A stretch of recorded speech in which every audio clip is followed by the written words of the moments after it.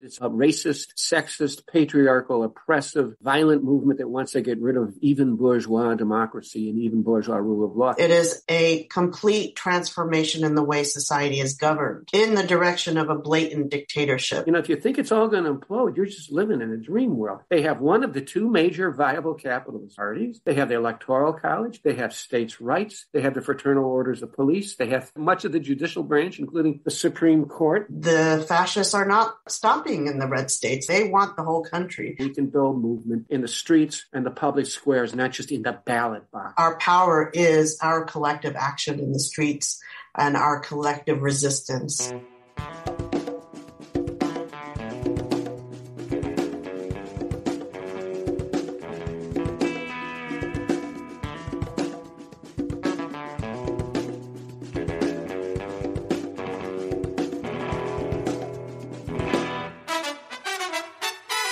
Welcome to episode 149 of the Refuse Fascism podcast, a podcast brought to you by volunteers with Refuse Fascism. I'm Sam Goldman, one of those volunteers and host of the show. Refuse Fascism exposes, analyzes, and stands against the very real danger and threat of fascism coming to power in the United States. All right, everybody, we talked about it, and now it's here. Our first episode dedicated to your questions. Historian Paul Street and contributing editor for refusefascism.org, Coco speak to what's on listeners' minds, such as, what's with this yearning for lost empire? Do liberals understand fascism? Are we waiting for the fascists to implode? Where is the outrage? And much more. But first, thanks to everyone who goes the extra step and rates and reviews the show on Apple Podcast or wherever you listen. If you appreciate the show and want to help us reach more people who want to refuse that fascism, be a gem and go write a review and drop those 5 stars wherever you listen to your pods. I really can't overemphasize what a difference this makes. Please tell the people out there in podcast land why you listen, and they should too. Subscribe, follow, so you never miss an episode. And of course, keep up all that great commenting, sharing on social media. Oh yeah, and shout out to our new patrons. Our goal is 50 patron sustainers by our 150th episode. Guess what? It's next Sunday. You can become a patron of the show for as little as $2 a month. You can support the work of this show and join the community refusing fascism in the name of humanity. Sign up over at patreon.com/refuse fascism. Thanks in advance. Before we get into it, we have to talk about the increasingly possible indictment of Trump on charges related to hush money payment to Stormy Daniels in 2016. First off, we have to say this would be completely unprecedented. Wow, right? No one that was president ever indicted? Yeah, really. Wow. Also, let's be real. Nothing is decided yet. And as much as we all want to see this orange Mussolini locked up, we got to confront some stuff. One, if this goes forward, the legal case could go any number of ways, which are worth talking about. But none of them will be confronting the problem that Trump and everything he represents, because it's more than just Trump, poses to humanity the threat of fascism consolidating nuclear-primed power. Elie Mystal cut to the heart of it, writing for The Nation, quote, "Many of those eager to see Trump face any form of accountability rightly believe the state-level prosecutions are closer to indicting him than anything happening at the federal level. But that doesn't mean they're particularly close to bringing Trump to justice," end quote. One thing we can know, based on years of experience, is that the fascists will tirelessly work every development to their favor, and the great majority of the media will enable that every step of the way. And this won't just be a spectacle. Trump's call for protests are blatant calls for violence, and his followers know this. Whether it results in violence or not, this shit needs to be taken seriously. As leading Republican, and yes, that is what she is, Marjorie Taylor Greene made abundantly clear there will be retribution for those who don't stand and fight for Trump in this moment. Trump's open, withering criticism of his former Attorney General Bill Barr make clear what he expects from any future Justice Department under his leadership. Ruthless political prosecutions, and the GOP House leadership is already pursuing investigations into their targets, whether Trump or some other fascist is holding the reins. On one side, we have a seemingly tenuous indictment on a single financial crime that happened before Trump was president. And on the other, we have fascism. Real life, straight up fascism. We use that word because that's what it is. And we have to fight it on that basis. Trump's calling for fascist violence. He did so calling for protests on the day that he announced that he believes he will be arrested, or that he wants his followers to believe he'll be arrested on Tuesday, in a super barely coded anti-Semitic message where he called on people to protest and take the country back. Trump is a fascist, and MAGA a fascist movement. Fascism doesn't pack up and go home because of hush money charges. This is no time for complacency. To quote the final lines of Bradley Onishi's Preparing for War, quote, January 6th was not the end of a movement. This was not the last stand of a dying faction. It was the first violent battle in what they foresee as the coming civil war, end quote. Oh yeah, did we mention that Trump's campaign rally on March 25th is in Waco, Texas? Yeah, Waco. Victimhood, savior, avenger, and guns, guns, guns. Stay tuned for more from Refuse Fascism on a possible indictment. Make sure to follow us on social media at Refuse Fascism for the latest. And we continue to pay close attention to the case that could effectively ban abortion medication, mifepristone, nationwide. Last week, there was a hearing in the case that could upend this access. Again, access nationwide. No matter how the judge rules, the very existence of this illegitimate lawsuit is further evidence that the Christian fascists who are driving the assault on abortion rights are not stopping. They will continue to attack and restrict abortion and birth control again and again until they win it all, or are decisively defeated through mass political resistance and struggle. During the hearing, the judge gave credence to claims that mifepristone is unsafe and asked plaintiffs for guidance on how his court could order the FDA to withdraw approval. This, we gotta be clear, is total BS. Mifepristone is 96% effective in terminating pregnancies, and 99.9% of people who take mif experience no adverse effects. This Christian fascist judge sought to hide this hearing from the public to prevent protests. He only allowed this oddly specific 19 members of the media and 19 members of the public into the courtroom, and only allowed it to be live streamed to a courthouse in Dallas. The hearing is over, and the judge said he will have a decision as soon as possible. So we can't overemphasize folks staying vigilant. This case is not only unprecedented, but completely illegitimate in its entirety.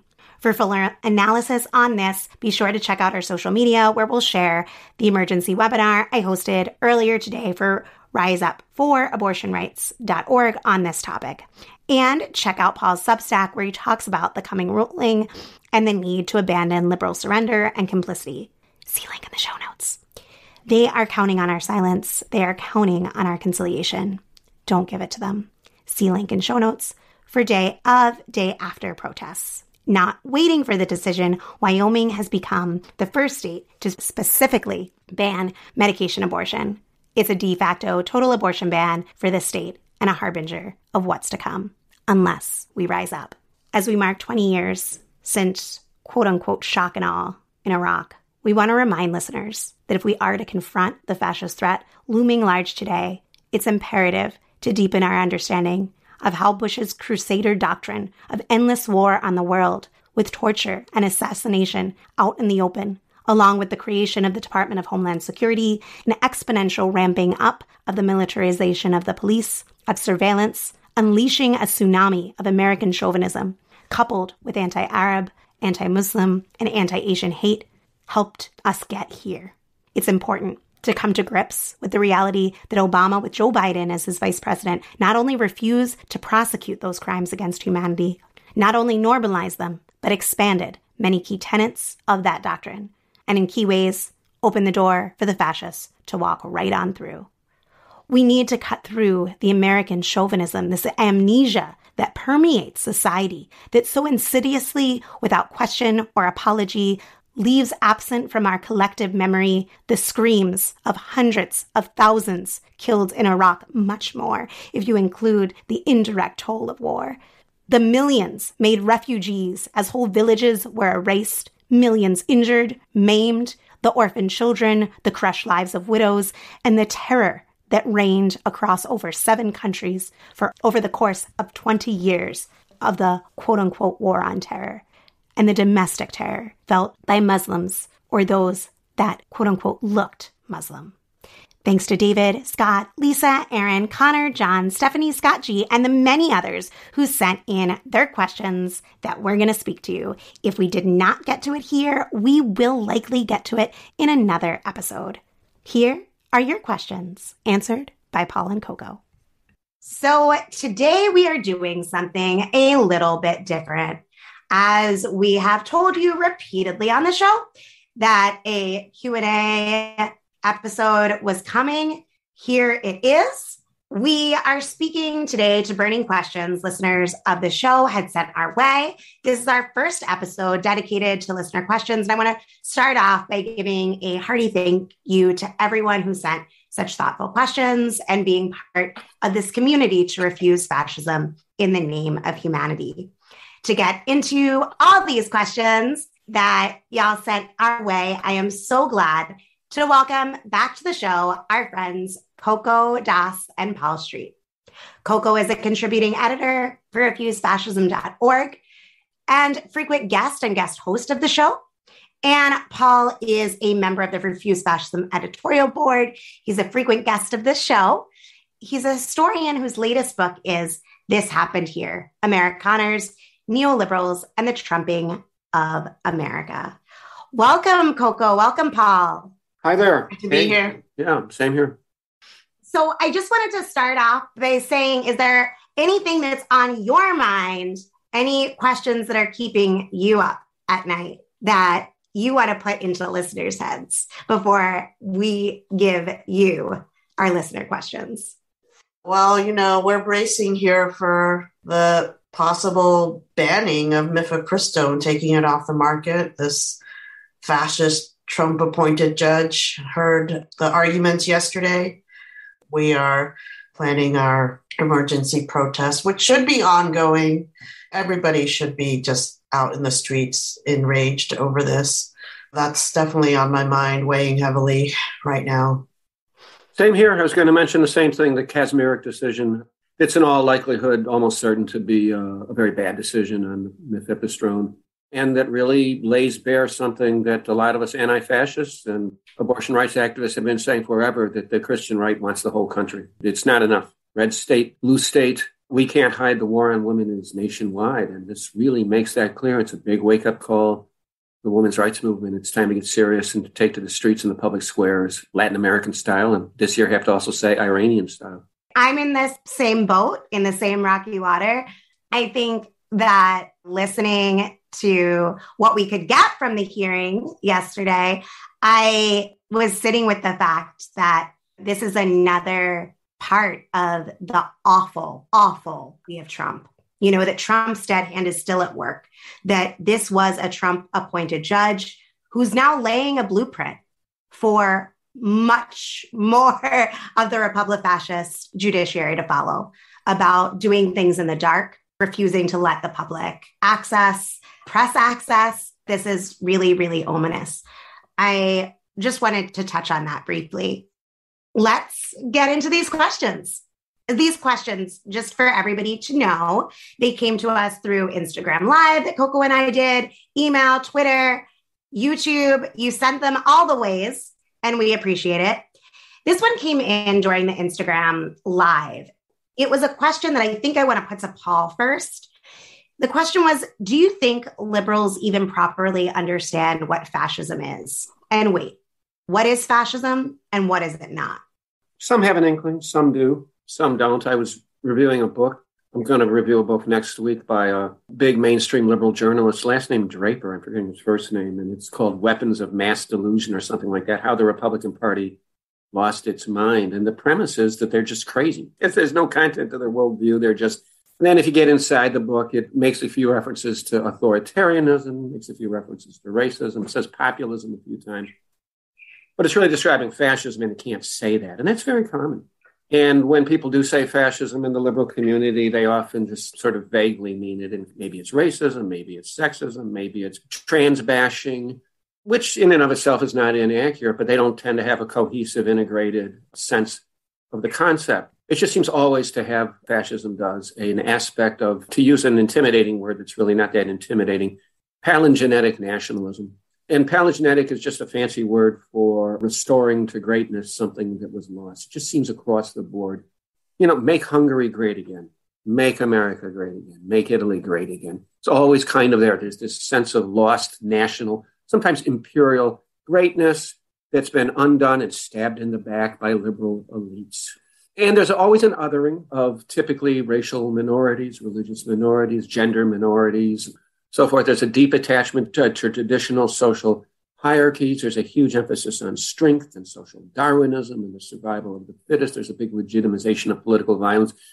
And there is a kind of pretend populism where you tend to be against the rich, but you're really not. You're really on board with the social Darwinian supremacy of the rich.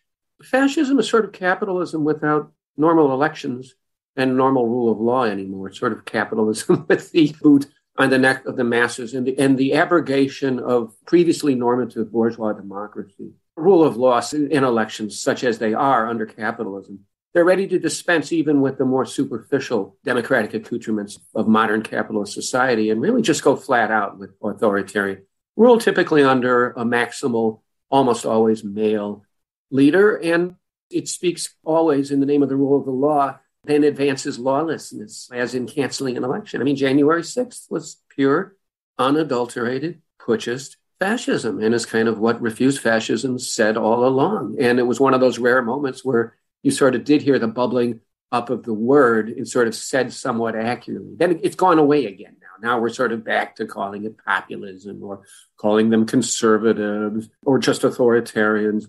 Some liberal elites have used the word in somewhat accurate, sophisticated ways. Adam Gopnik wrote a great piece in the New Yorker early on, which in many ways kind of a dead-on description of key aspects of fascism. Mehdi Hassan on MSNBC says fascism a lot and seems to get what it is. Believe it or not, Barack Obama said to Tim Kaine before the 2016 election, you guys better get your shit together, Hillary and Tim. We got to keep a fascist out of the White House. And I think sometimes liberals privately know that it's fascist, that it's a racist, sexist, patriarchal, oppressive, violent movement that wants to get rid of even bourgeois democracy and even bourgeois rule of law. But Obama would never say that publicly. He never said it publicly. So there's a kind of getting it, but not admitting it, because that means people really have to get up off their ass and do something about it and fight it. And they oftentimes they don't want to. Coco, what are your thoughts, especially on this? What is fascism and what is it not? I think most liberals don't. It's not entirely their fault. As Paul was saying, the pundits and the liberal media will not use that word. And people like Obama, who know better, who knew sort of what Trump was representing, will only say it privately. So I think the main thing that they don't get is that how transformative it is of all of society. It is a complete transformation in the way society is governed in the direction of a blatant dictatorship with very strong genocidal trajectory. People associate fascism only with Italy and Germany and not the fascist movements all over the world right now, including in the US. There are many resources like this podcast, the Refuse Fascism website, and some scholars like Jason Stanley and Frederick Finkelstein, people that you've interviewed.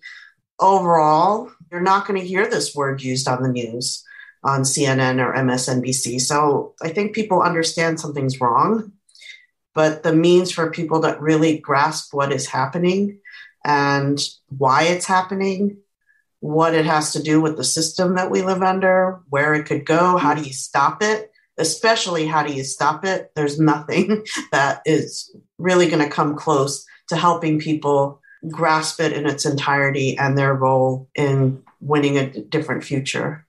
I think that part of it, too, is that fascism isn't just like the baddest insult that you can sling or the words to use to describe everything you hate, that we're talking about a different form of rule. Even as in the current form of rule, there is a lack of rights, all of this. There are a certain amount of rights that people do have. What we're talking about is one's consolidated a form of rule by brute force. There is no democratic civil rights.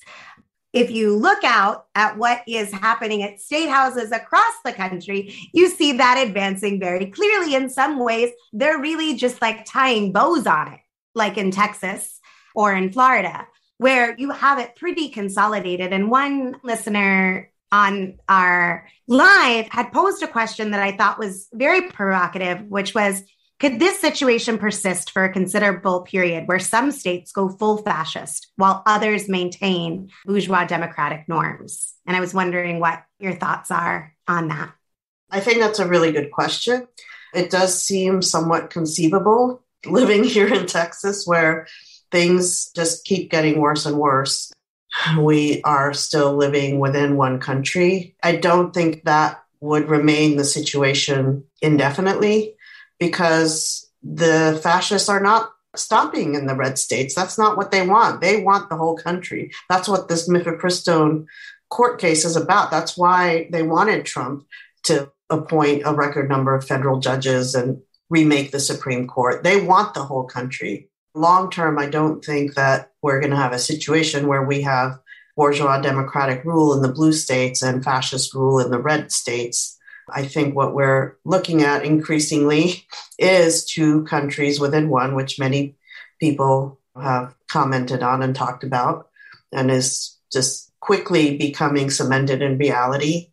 This is going to have to be resolved in one way or another, which Bob Avakian talks about, that all of this is going to be resolved either in a radically reactionary and truly horrific way or in an emancipatory way. It's not going to remain unresolved. And even if that were the case, I don't think that's what we want. We don't want to subject 22 million women in the red states to fascist laws about abortion. So I guess that's my answer to that. Let me just backtrack a little bit to the previous question, but it relates to this question too. That author I was talking about, Draper, who's going on and on about how the Republicans have lost their mind. It's a 300-page book, and it's almost completely focused on the hijinks at the national level. You had a historian on named Thomas Zimmer a while back, and he talked about the House of Representatives wrecking crew and all the chaos that they're carrying out. And Draper's book is all about Marjorie Taylor Greene and Paul Gosar and the rest of these congressional lunatics. And then, as in that interview, Zimmer points out, they might look like they lost their mind in the national level. At the state level, they are dedicated. They have found their minds. They have a cohesive fascist agenda underway. They're outlawing the accurate teaching of history. They're attacking voting rights. They're attacking environmental regulation. They're attacking, obviously, women's rights and advancing the Christian fascist agenda on that. One follow-up on the liberals and fascism that I find often a lot of confusion is they do not understand fascism as a subset, and I would even argue as an outcome, a destination of capitalism. They have all these different isms. And so you have capitalism over here, which is associated with democracy, and socialism over here, and fascism over here. And we don't have time to go into why I think fascism is a destination of capitalism. Though I will say that capitalism tends to undermine and discredit and delegitimize the authenticity of democracy at the same time that it creates crises for everybody that require big government intervention. Can it continue this kind of red state, blue state divide? That's a really interesting question. You know, there is now a growing literature, and I haven't read any of it yet, on secession, the country breaking up. I saw a review somewhere recently, and there were like 4 or 5 books that are talking about the country breaking up. I have never in my lifetime seen the division between states, quite this extreme. I'm old enough to remember the Jim Crow South, believe it or not. I remember my folks taking me down to New Orleans and Mississippi before Jim Crow was overthrown down there. But that was just the South. And now really you've got a blue-red divide that reaches up into the state I'm talking to you from right now. Iowa, both of the Dakotas and Wisconsin and Michigan go back and forth. And it's really, really intense. I kind of doubt that it can go on for that long. Fascists want the whole country, and they think they can get it. And maybe without a mass movement of opposition, they can get it because of the very right-tilted killing confines, to use a phrase from Avakian, of bourgeois democracy American style. They have the Electoral College that is biased towards the rightmost rural revanchist states. They have widespread gerrymandering. We have now the lifetime appointed far-right Supreme Court, which stands well to the right of the population. We have voter suppression all over the country, and particularly in red states. And I think they want the whole thing. And if we don't get serious about the fascist menace and the fascist threat, and we're seeing that right now with the ban of mifepristone, and if anyone tells you that the second abortion drug will be the solution, you got to be kidding me. You don't think the fascists are going to go after that one too? They want the whole ball of wax. So I do think it's going to have to be confronted nationally, whether we like it or not. They want the whole ball of wax. Can we hang on like this for a while? I suppose we could, but ultimately the destination is some sort of coming to terms with all of this, or just descending into fascist nationhood. And yeah, we'll have the cities and all that, and they'll rise up against the Electoral College coups. And then the fascist fraternal orders of police in the big cities will crush everybody if we let them so. I wanted to move into some questions that listeners of the show have posed regarding what factors that help propel or advance this fascism. And I wanted to start with, you alluded to it, Paul, I believe earlier, in like the mythology or the myth making in fascism. A listener was asking for people to expand on how the yearning for lost empire and fake stories about the historical role of the nation state help prime people for fascism. Yeah, well, Make America Great Again is just the basic slogan for this yearning for the lost period of greatness.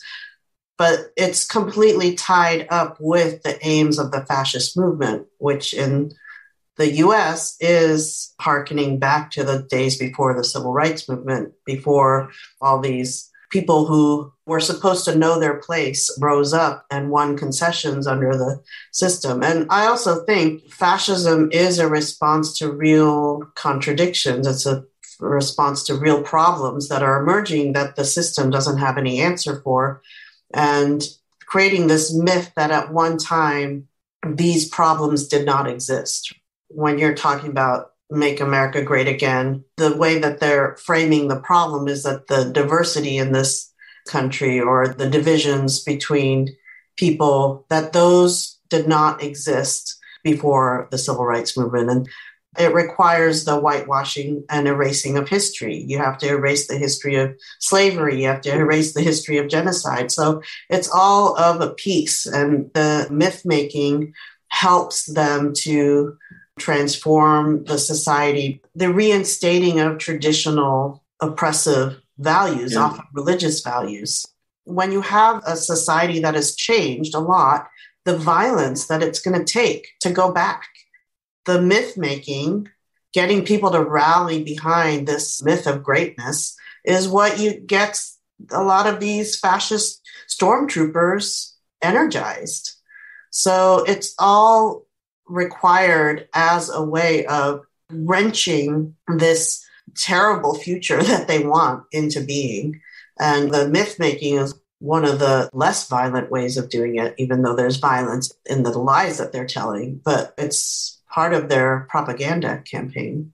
Let me add real quickly that this notion of this one-time national greatness is intimately related to this notion of this insidious liberal globalist, not properly nationalist, leftist, and of course liberal and left are always conflated with each other in fascist, that stabbed the once great empire or the once great nation in the back and made it weak. In the American case, by opening the door to allegedly inferior and lazy and dissolute and criminal non-white masses. And now we're just crumbling in our feckless nothingness because of what's been done to us by this horrific elite. But we can be great again, meaning we can be white again and patriarchal again. One more thing from the history of fascism. One of the things that they want to overturn is bourgeois democratic norms. The myth making is about the more feudal aspects of society, those more religious or traditional aspects of society. It's a strange thing that fascism is something that rises out of capitalism, but there's this part of it that's actually yearning for these feudal values, which you see a lot in these religious fascist movements, like in India, the Hindu fascist movement, or some of the Islamic fascist movements, but also it's in the Christian fascism in this country and in the European fascist movements. Thank you both. I really think it's clarifying and helpful, both looking at the historical example and also looking at what it means here and what it means now. I wanted to pose this question that came up in the IG Live. Are we waiting for the fascists to implode? Not we, those of us talking together right now, but is there a larger sense where people are waiting for the fascists to devour themselves? I think that's definitely the message that is being put out to people, that they're going to implode. They're done.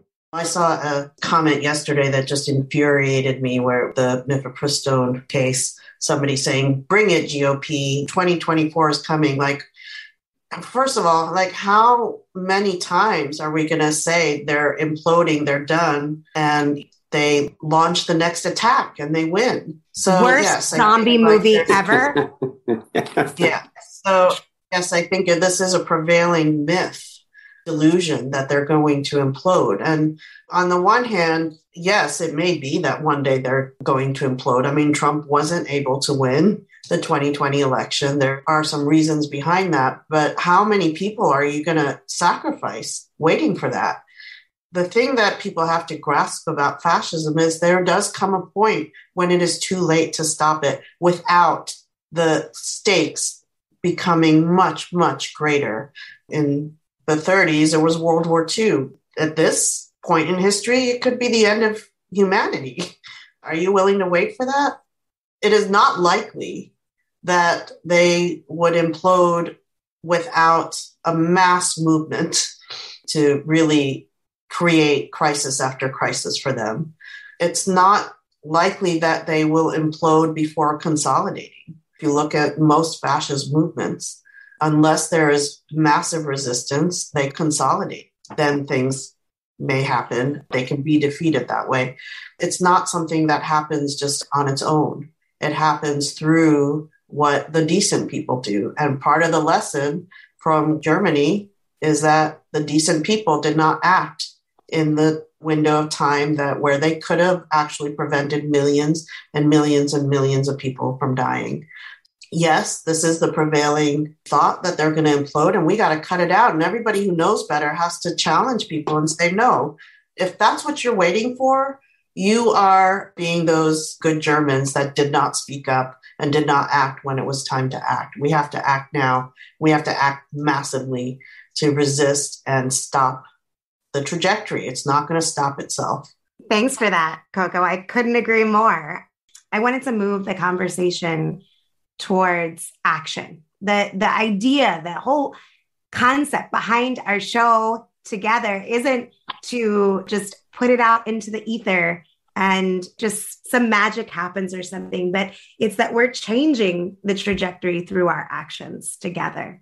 In that wrangling over the obstacles in people's thinking and trying to understand together what we face has everything to do with how we together work to fight to change the future that we all face.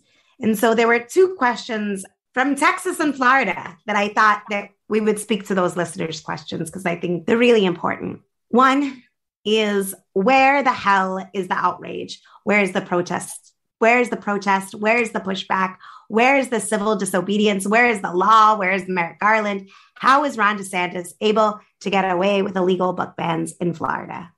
Where is the outrage? Too much of it is getting channeled into a kind of stay in our lane electoral politics and identitarianism, which very much focus down to the level of the individual. And we really have to step up, people out here, us good German, good Americans who think we can just, as Vakian says, just stay in your lane. Well, the whole goddamn world's going to blow up if we all stay in our lane. They're blowing up all the lanes. The first thing is to get out of the denial.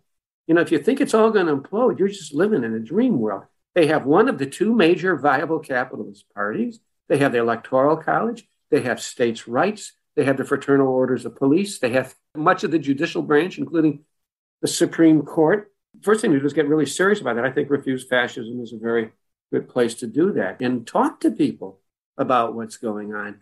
Take risks. We need educators to defy things like the insane critical race theory laws around the country. We need some doctors to defy the insane anti-abortion laws that are going out there. We need people to step up with individuals struggling. I've been hearing forever that Trump is done. I've just sort of given up on hearing that. Where is Merrick Garland? Merrick Garland has a conundrum. There is a gentleman's agreement in the American ruling class at the level of the presidency, and it goes back forever.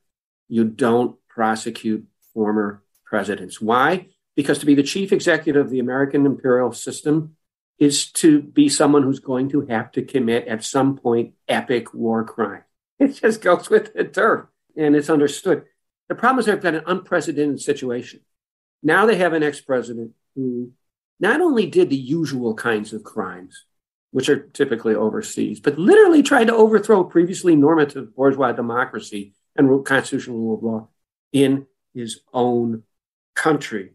And I'm rather skeptical about whether Garland has the guts and the wherewithal to do that. He seems to have kicked the prosecutions of Trump over to the special prosecutor, Jack Smith. We'll see what happens with him. I think they're waiting to see what happens with Trump in a New York case and also, more importantly, in a Georgia case where they really seem to have the goods on Trump, and we'll go from there. Who knows? This is uncharted territory. As a historian, and one of the nice values of studying history, I will say, is sometimes not just seeing how stuff is old, but when seeing something is new and unprecedented. This has never really happened quite to this extent in American history.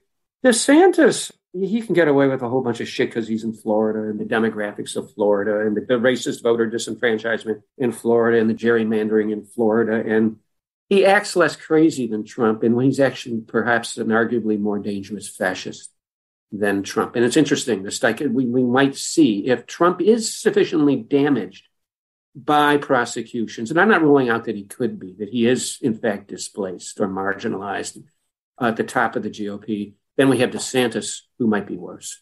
And he's been able to be at the state level, too. He's building a fascist resume down there, turning his state into a fascist laboratory. It sounds like I may have gone far afield from your question, but there we go.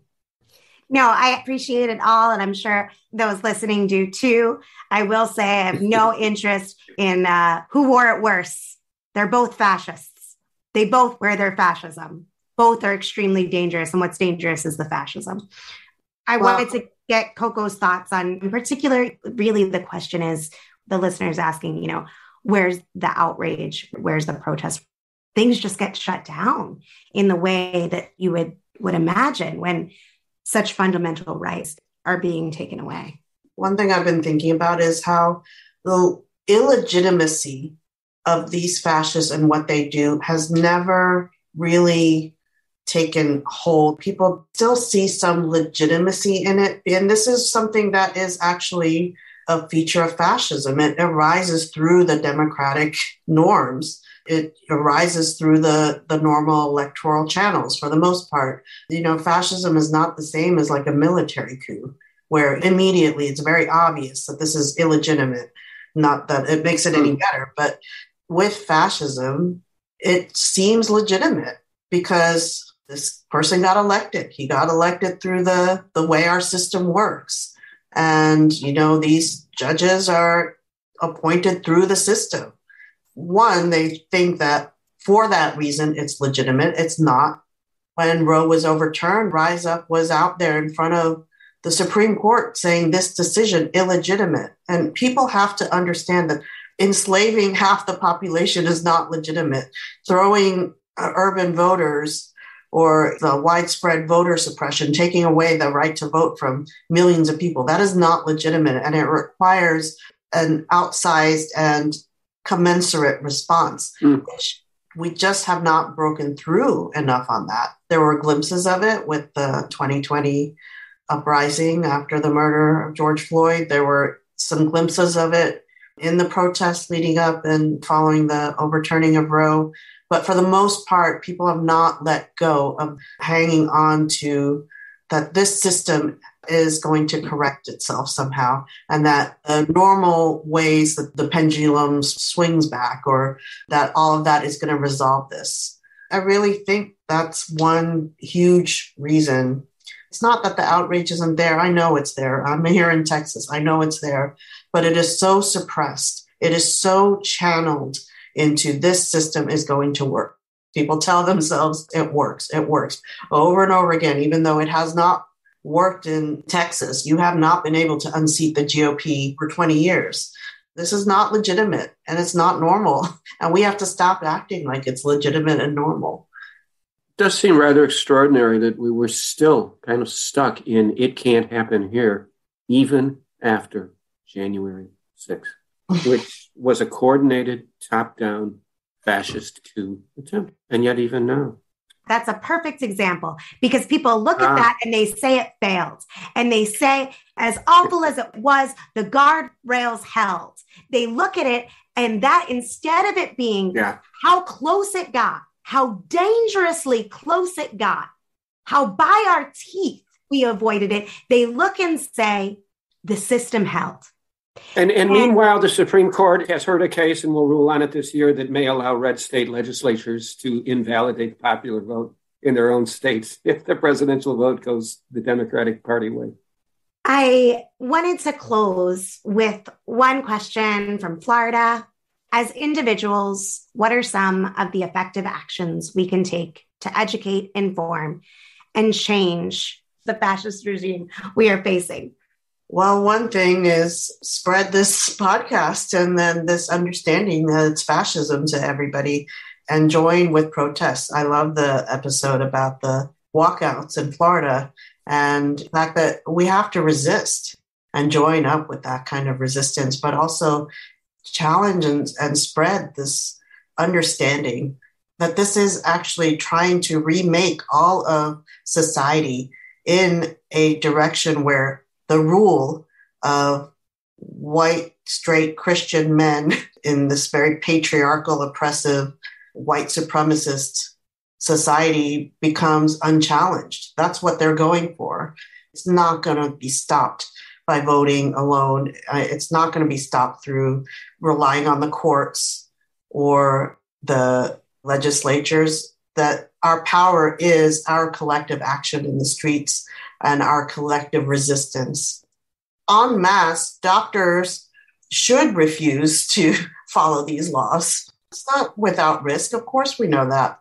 This is something that happens in Texas. I've noticed that every time a new law gets passed or a new outrage comes down, everybody starts thinking about how can they comply.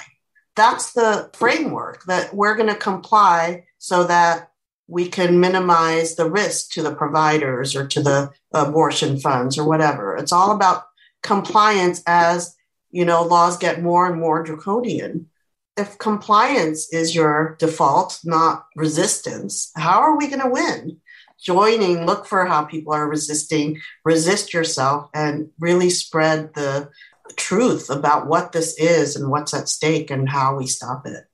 Today, Whole Women's Health put out that no matter what the judge says, Whole Women's Health is still going to offer medication abortion care with mifepristone until there's action from the FDA. And that's a good sign. That is very different than what we've seen from the Walgreens of the world, the complying in advance.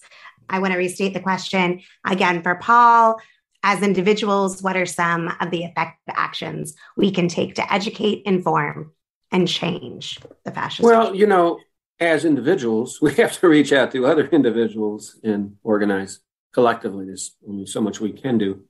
as individuals. Some individuals are in more powerful and influential positions than others. And I think it's really overdue for intellectuals, I think of academics, to step up and start educating the kids, the students, about what the hell's going on in this country and really what's at stake here. As much as I hate fascism, I have for years in my writing said that environmental catastrophe, ecocide, and particularly climate change, is the biggest issue of our or any time in history. But there's no real dichotomy there, because I'll tell you right now, environmentalists won't have a chance of redirecting our underlying economic system in a sustainable harmony with environment under fascism. There won't be a shot. I think in many ways, fascism consolidated will be an environmental death knell to the human species, particularly in really big carbon-emitting countries like the United States and Brazil and elsewhere. I have an acquaintance who lives not too far from me who is an urban studies professor at the University of Iowa, and I asked her out of curiosity after the draconian neo-fascist Christian white nationalist critical race theory law was passed in this state, well, what are you guys going to do about that? It's ridiculous. It's preposterous. How are you supposed to teach with the reality of racism and genocide and racial oppression up to the present made formally illegal? And she said to me, well, I'm just going to try and stay under the radar screen and find other less provocative types of words to use. And I thought to myself, that's not going to work. You've got to challenge this. You've got to step up. It is time for people in influential positions to step up and get serious about what we're looking at. Well, I want to thank you both for coming on and getting into the questions. And of course, thanks to all the listeners who sent in their questions. Keep it coming. We hope to do more of this in the future. I wanted to give Coco, Paul a chance. If you had any final words, things that you wanted to add, have at it. Thanks for doing this, Sam. It was good to get questions, and thank you for everybody who sent in questions. I just want to say that on the day that the decision from this judge on mifepristone comes down, which is likely to be negative, we're doing a protest at the Capitol in Austin, the Texas state Capitol, at 5 p.m., same day as the decision. And I'm sure Rise Up for Abortion Rights has other protests planned. So get out there. Do not sit this one out. Yeah, I want to second that. I would say almost certain to be a negative decision. I mean, if you look at the history of this judge, Kacsmaryk, he's a Christian fascist. He was once an attorney for a Christian fascist, women-hating, anti-abortion organization. Look, there are things that can be demanded of Joe Biden that do not require get out the votes. This is not about an election. They can be demanded of him right away. Right now, we need to demand that Biden and the FDA, which is part of the executive branch, ignore this freaking order out of this handpicked Christian fascist judge who's one of 690 plus federal district judges in the United States of America. He's at the lowest level of the federal court system. It does not need to be legally binding on the whole country, and it shouldn't be. And at the very least, they can ignore it and force the women-hating fascists to take this thing all the way up to the Supreme Court over years, during which time we can build movement to defend women in the streets and the public squares, not just in the ballot box, but where stuff really happens. And as any good anti-fascist would do, because fascism is, among other things, a women-hating, patriarchal, militantly sexist worldview. Thanks for listening to Refuse Fascism. We want to hear from you. Share your thoughts, questions, ideas for topics, or guests, or lend a skill. Right now, we are particularly looking for researchers and those interested in editing transcripts. Tweet me at Sam B. Goldman or drop me a line at samanthagoldman@refusefascism.org. Hit us up on Mastodon, see link in the show notes, or leave a voicemail by visiting anchor.fm/refuse-fascism and hitting that message button. Want to support the show? It's simple. Show us some love by rating and reviewing on Apple Podcasts or your listening platform of choice. And of course, be sure to follow, subscribe, so you never miss an episode. Become a patron to support our pod and content creation to help people understand and act to stop the fascist threat. Help us reach our 50 by 150 goal. That's 50 patrons by our 150th episode, which is going to be uploaded next Sunday. For as little as $2 a month, that's cheaper than a cup of coffee most places, you can help make a difference in producing and promoting this independent weekly podcast. Become a patron of the show for $5 a month and you'll gain access to invite-only events. And if you really value the show and it's within reach to support at $25 a month, you'll get a beanie, a shout out on the show, along with the previously mentioned perks. Give today at patreon.com/refusefascism or by visiting refusefascism.org and hitting the donate button to make a one-time contribution. Thanks in advance for your support. And thanks to Richie Marini, Lena Thorne, and Mark Tinkleman for helping produce this episode. Of course, thanks to Coco and Paul for all their work as well. Thanks to incredible volunteers, we have transcripts available for each episode, so be sure to visit refusefascism.org and sign up to get them in your inbox. We'll be back next Sunday with an interview with Jeff Charlotte on his new book that is coming out next week, March 21st, The Undertow, Scenes from a Slow Civil War. So you're not going to want to miss it. Be sure to tune in. Until then, in the name of humanity, we refuse to accept a fascist America.